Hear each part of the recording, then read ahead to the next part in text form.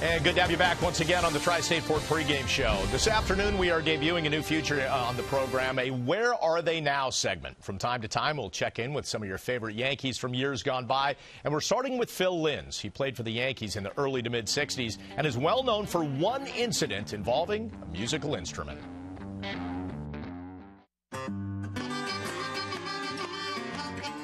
Just 7 miles from Yankee Stadium on Manhattan's famed 42nd Street, in a nondescript city building, in an insurance office like many others, there works a man who may seem like your average suit and tie.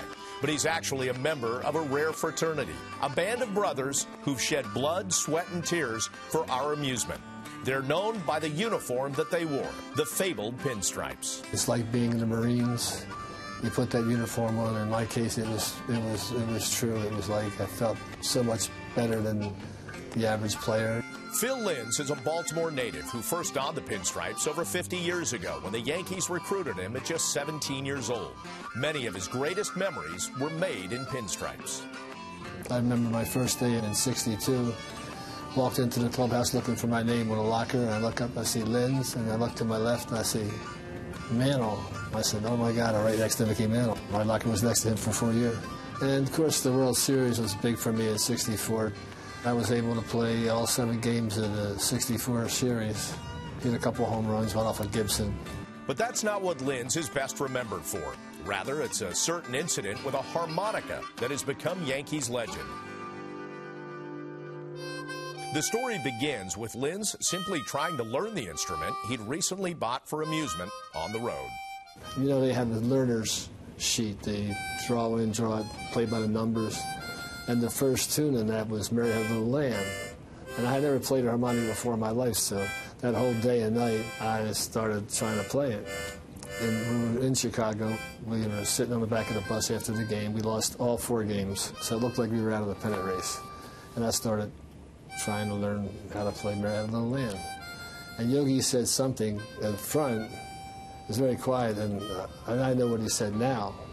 But he said, show that harmonica. And Mickey was across from me, and I said, Mickey, what did he say? And Mickey said, play it louder. So I continued to play. And then Yogi came from the back on the front. He ran up the aisle, and I flipped the harmonica to him. And he swatted it out of my hand, and then we had a small argument, nothing physical.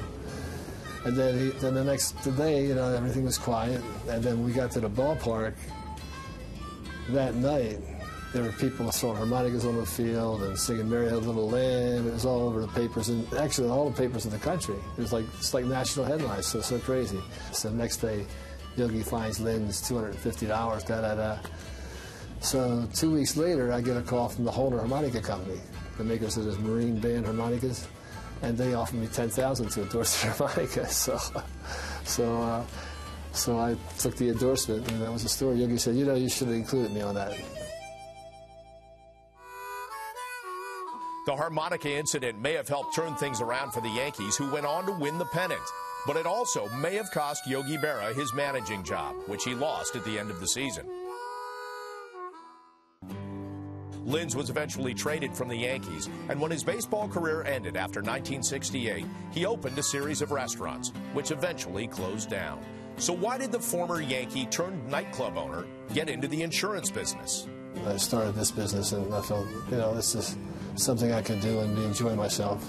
The job does have its perks. It comes with season tickets. Take clients to the game, which is a nice thing to do. Good way to make a living. Go watch the Yankees play. And almost 50 years after donning the pinstripes, Phil Linz still holds dear his Yankee experience. Being a Yankee, for me, was just beyond my wildest dreams.